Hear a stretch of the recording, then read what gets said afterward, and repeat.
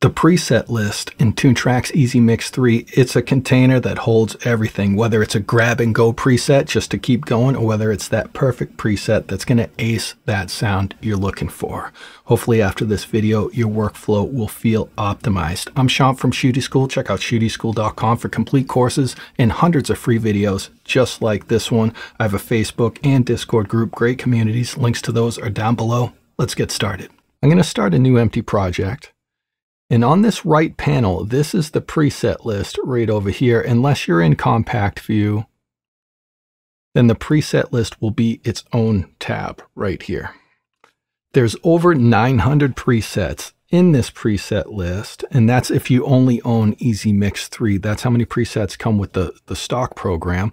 And there'll be many more if you own additional EZMix packs.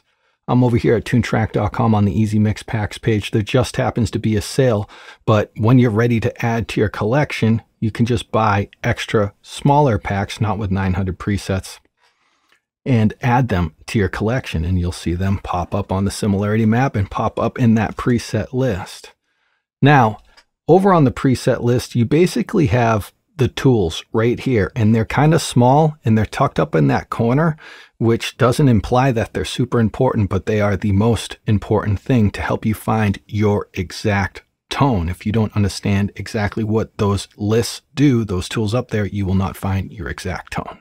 Let's say we selected some filters on the filters tab, which in turn gives us search results over here in our preset list. And majority of time of what you're doing, you're probably going to see a large amount of search results here. Let's say anywhere from 30 to 1,000 presets. That's a pretty dense amount of information, especially when it's just stacked vertically in front of you. So if we go over to the sort by menu, the first option is name. And there's not a ton of continuity to name. Let's say I was looking for a jazz preset or a metal preset. It's not like all the jazz ones say jazz in the name or say metal in the name. Some of them probably do, but most probably don't. A better example would be, let's say you're looking for an equalizer. It's not like it's going to say EQ in the name or equalization in the name. This first preset says 1 kHz control.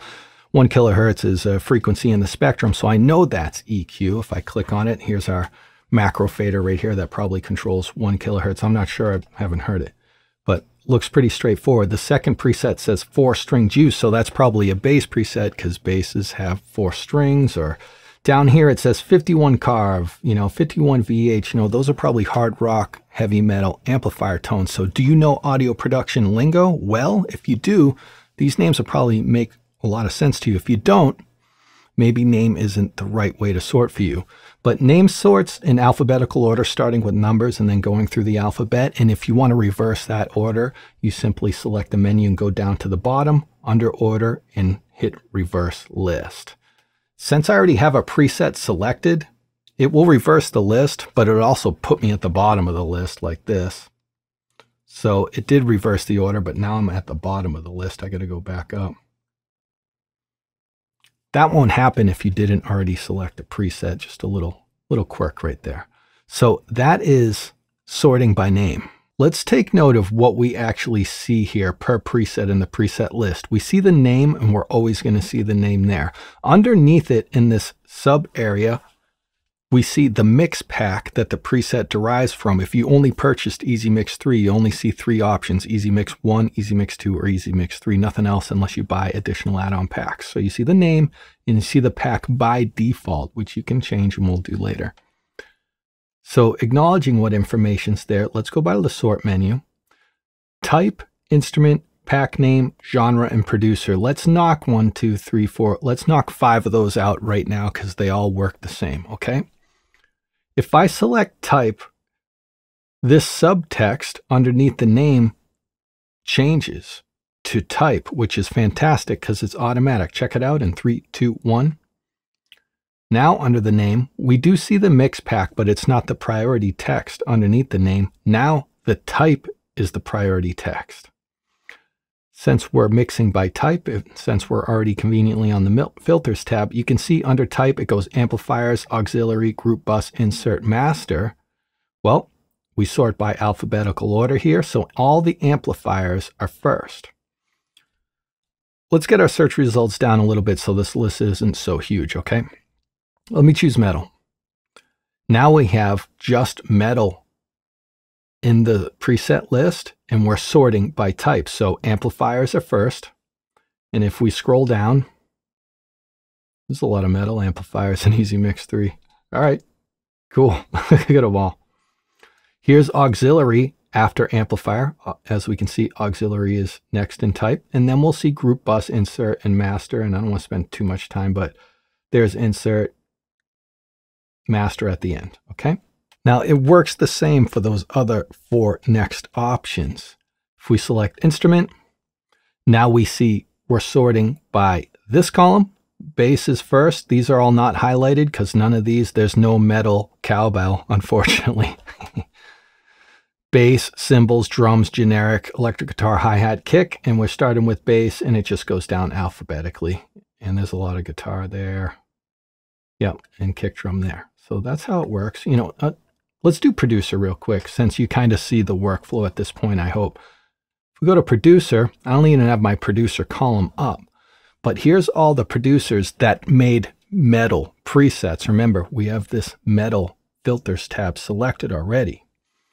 And, you know, Daniel's done a bunch of products for Toontrack. He does his own products as well. I did the Area 33 stuff. You know, Forrester, I think he did some of the progressive stuff. There's Frederick from Area 33. So if you're familiar with the Toontrack roster, you know, sorting by producer actually might make sense because you're curious what those guys are doing. So that's those 5 options: type, instrument, pack name, genre, producer. That's how they all work. And when you select them in the sort by list, that subtext will appear and prioritize. So you got your bearings. You can sort very fast, very efficiently. So the next one in the list is number of effects. This is super cool because in EZMix2, like, you just had 2 macro knobs. You could only control 2 different things. EZMix3 and the EZMix3 presets can have up to 10. So sorting by number of effects is super important. Right out of the gate, these presets only have 1 single effect, as we can see. Here's just 1 macro fader. And I'll reverse order so we can do this quickly. This one has 10 effects. And it doesn't mean you access 10 effects. It just means there's 10 effects in this preset. Though you do get quite a bit of control the more effects that are listed. So sometimes there's some secret sauce behind the scenes that you cannot access, but regardless, when you sort by number of effects, you know you've got just a quick throw and go because there's only 1 effect on there, or you have a lot of tweakability because there's more than 1 effect in there. So that really gives you a vibe of how much work you're in for depending on what preset and how many effects that preset has. This next one's pretty fun because I really like the similarity map. I'll select it. And I want to see more usability from it. And the sort by list, when you select similarity, it does that. Let me just select a random preset right out of this mix utility theme or solar system. I selected Kick 2. And as you can see, we've kind of set up shop on this planet or star here. And as we go through the preset list, we're going to stay pretty local to this selection. We'll, you know, explore the nearby planets, stars, and moons. And we're not going to end up way over here and way down here. Check it out.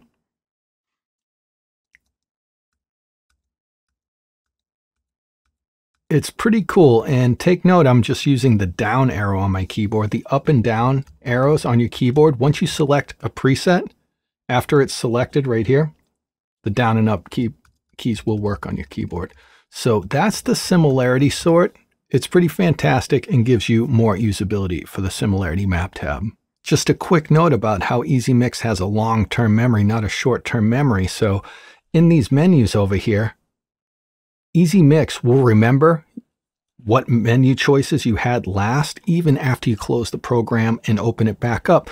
And that might confuse you for a few minutes because we were last working on similarity. So the similarity sort is up. So if I selected rock and I was a little baffled about why my results list is being sorted like this. Hopefully you check your sort by menu because it doesn't default to name like when you first open EZMix after you purchase it. And another quick note specifically about similarity is there's less clues that you have that selected, because when you select similarity, there's no subtext underneath the preset name to let you know you've selected similarity. It'd be pretty cool if it had like the solar system name like Mix Utility or something under it, but it doesn't. So that's just something to keep in mind. EZMix3 has a long-term memory. It will remember your menu choices even after you close it. Let's talk about key commands real quick. As I was saying earlier, after you select a preset, you can then use your up and down arrows to navigate up and down your list of presets. Let's consider all these visible presets one page of presets. So you can also use the page down key on your keyboard to advance a full page worth of presets. It's pretty cool, especially if you're scanning quickly. You don't want to click, click, click, click, click, or tap, tap, tap, tap, tap. So I'll hit page down. Now I'm on the last preset on this page. I'll hit down again. Now I'm on a new page.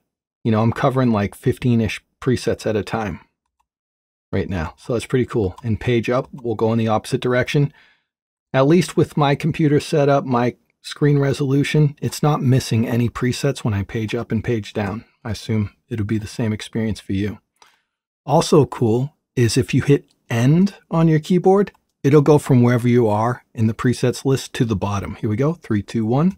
Now I'm at the bottom. Or if you hit home, it'll bring you up to the top of your presets list no matter where you are. In 3, 2, 1, home. It's pretty cool. Let's check out the show in list. And it's really just a tiny add-on feature.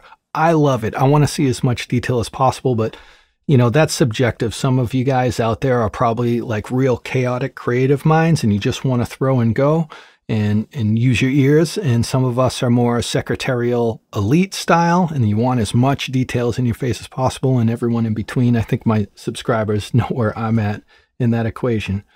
But under the show in list, here's what's selected by default: pack name, user preset, pack icon. And sort by is selected. That's something different. Let me deselect that right out of the gate. So in every preset, we see the name of the preset and we see the pack that it's from. Why do we see the pack that it's from? Because in show in list, by default, pack name is selected. That's why we always see the pack name under the presets by default. So if I deselected this, now we only see the names of the presets and nothing else. So the show in list basically gives you the description and the details under the preset name. That's its purpose, which is awesome. So let me just select everything. Type, instrument, pack name, genre. You can see the information populating now.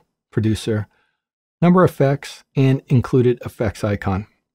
Well, let's start with, let's do the easy ones first. Included effects, in parentheses, it says info icon. This is pretty cool. When you check this, you get this information icon, and if you mouse over it, that tooltip appears. So we know this has one effect because we selected for it to show number of effects.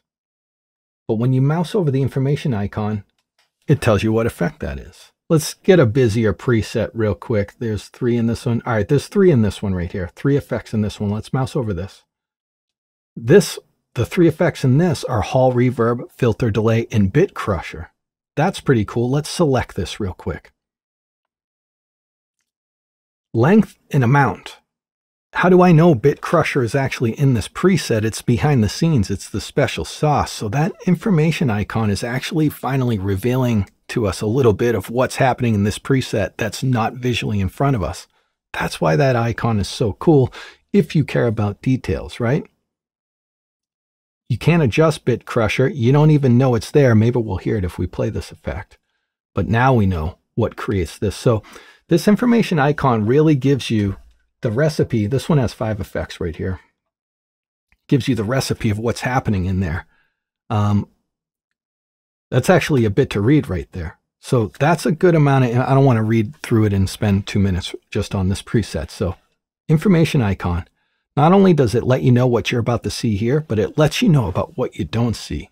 So EZMix3 is way less secretive than EZMix2, and that's really cool for end user experience. So included effects icon, that's taken care of. Pack icon's easy.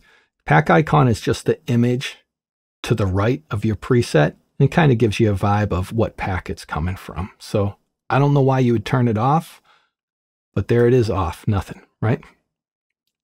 And actually, now that I see it, I might as well cover it so we cover everything here. This star here, which has nothing to do with what we're talking about in this menu, that's so you can save this preset, acoustic bass in a room, as a favorite because you think you're going to use it often. So I'll select this star. The star stays there forever. And then if you want to access it later, you select your favorites filter chip. More on that in the upcoming episode. Look for it, okay? I want to show you user presets in the show in list, but I actually didn't have any user presets. I had to make one real quick, hence me cutting. I found a preset under the master category, under the master type, and I manipulated it, made it my own sound, and saved it as a user preset, something we'll cover in the near future. And in the show in list, as you can see, user preset is selected. So let me just show you what that looks like so you know. It's right around here somewhere. It's right here. If you have user presets, you'll see the text right there, and you'll know that that preset is one that you made on your own. It's not a stock Toontrack preset. So that's what that selection does. Let me clear my filters. Lastly, I just want to talk about and then show you the coolest thing is when you start selecting all these, depending on what you want to see, of course, you can say, I don't want to see genre, I don't want to see producer. You know, you can really customize how much text comes up here. But when you finally decided, it's all just piled in there and you really got to poke through it. What's really fantastic is this sort by feature, which is not checked yet. Before I check it, I want to point out that on the sort by menu, when name is selected and when similarity is selected, it doesn't matter whether this is checked or not, it will not work. So let's check anything from type, instrument, pack name, genre, producer, and number effects. I'll select genre. And then in the show and list, I'll select sort by. And what's going to happen so you see it change is right now, under the name, it says insert, then it says genre. We want to control the order of this mess of information. Insert, which is type, is first. But we want genre to be first because we're sorting for genre. So genre is probably the most important information. So then you go in the show and list, select sort by, watch this information reorder in 3, 2, 1.